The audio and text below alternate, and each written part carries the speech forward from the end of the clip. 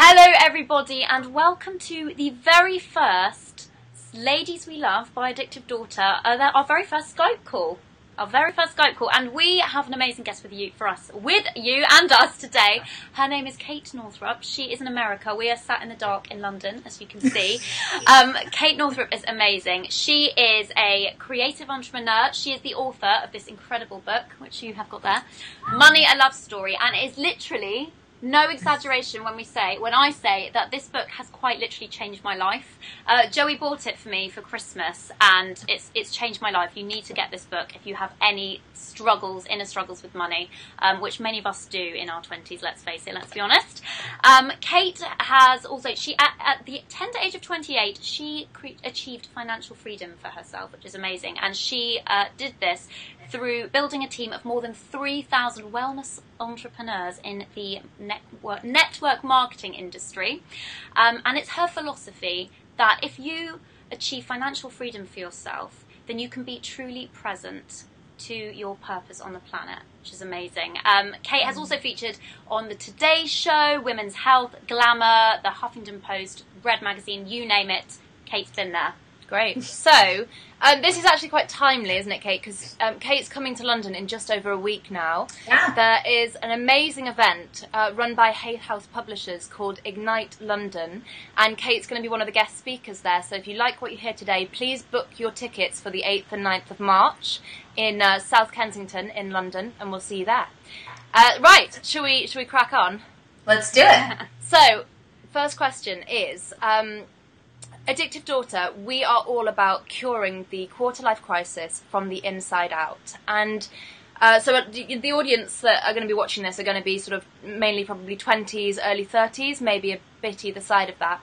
Yeah. And a lot of us are going through kind of money struggles, particularly those of us who are trying to pursue our life purpose, but also trying to pay the rent and bills at the same time. And I just wondered if you could sort of talk us through your experiences in your 20s and your struggles and how you've got to where you are today.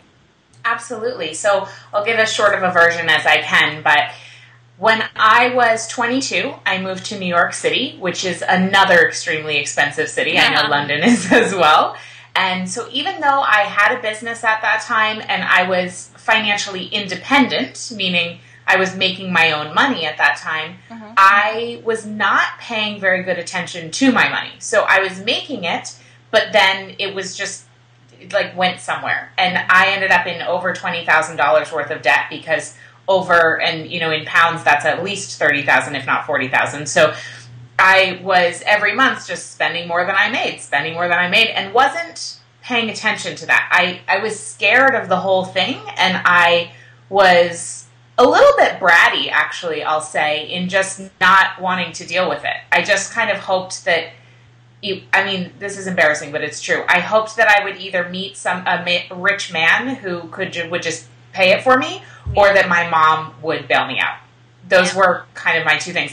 And what I did at the time, I was raised with a whole library of Hay House books and personal growth material, and I kind of thought if I just did enough affirmations that somehow my debt would disappear. But it's not a surprise, probably, to you that it didn't. That didn't work. And just the acting as if and kind of living up here in the universal whatever didn't pay off my debt. And it wasn't getting any better, and I wasn't changing my behavior, and I couldn't figure out why.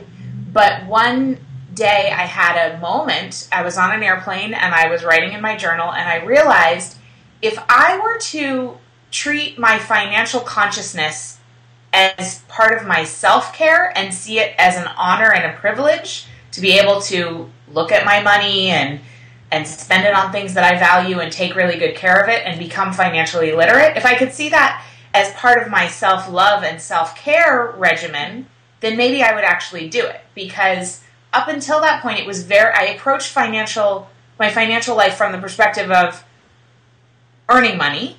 That was like the only part. And then I would beat myself up. I felt really badly about myself. I had so much shame about my debt. And the beating myself up and the shame led me to not want to deal with it. It just made me feel bad, so I just avoided it altogether. Yeah. But when I made that shift and I began to deal with my finances from a place of self-love and self-care, and I saw that my financial lack of awareness was actually a way that I was keeping myself small, and it was kind of a symptom of a lack of self-love. I thought, okay, well, if I can use financial awareness as a practical manifestation of self-love and self-care, maybe it'll work. And it did. Within a year of that time, my income and doubled my savings and healed a lot of relationships in my life as well, which were intermingled with my lack of self-worth. So I needed to, that was, you know, all the money stuff is great, but it's all the other stuff is a little bit more important.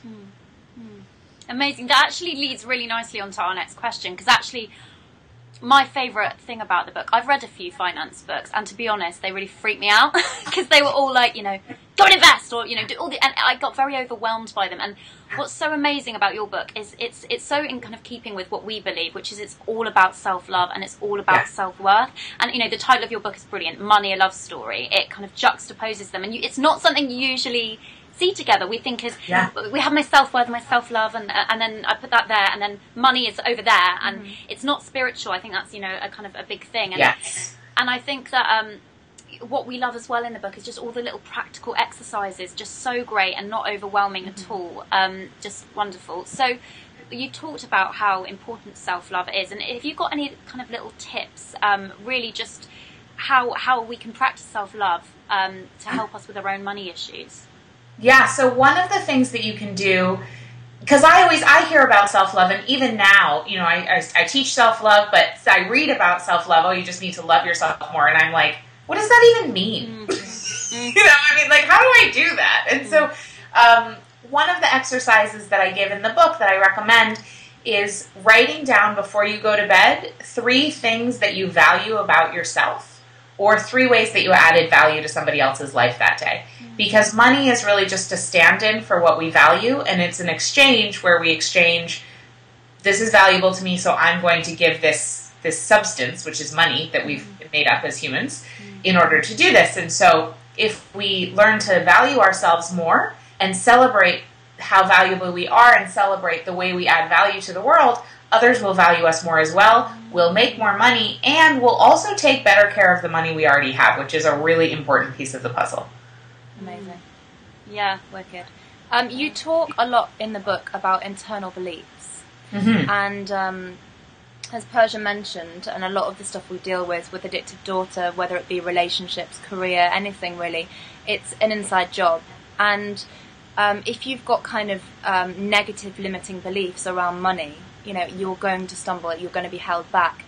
Can you give us 3 kind of classic, what you'd consider classic ones for perhaps for the 20s generation, for younger women, where we struggle, and ways in which we might shift ourselves out of that and move on?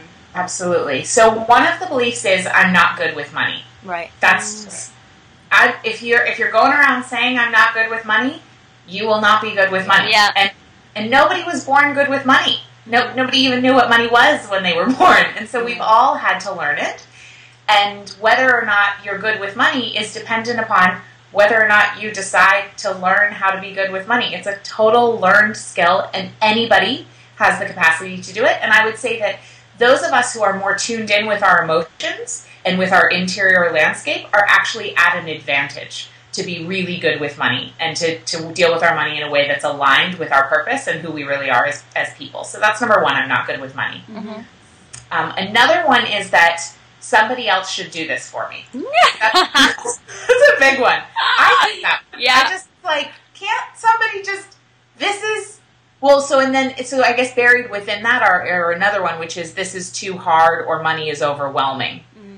And that's kind of the same thing as I'm not good with money, but I think it's subtly different. But buried within somebody else should do this for me is that really we don't believe that we are good enough to deal with it or smart enough. So anytime we're thinking I am not blank enough, that would be a limiting belief. And the belief that somebody should swoop in and do it for you robs you of the opportunity to learn it.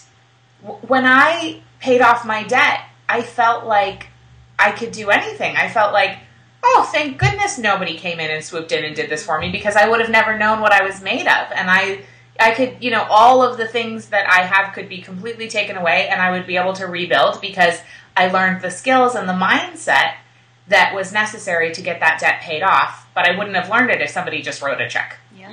You know? So true. So that one, somebody else should do this for me. And then I did already touch on this, but just to highlight, because I glommed them together, is I'm not blank enough. So I'm not smart enough.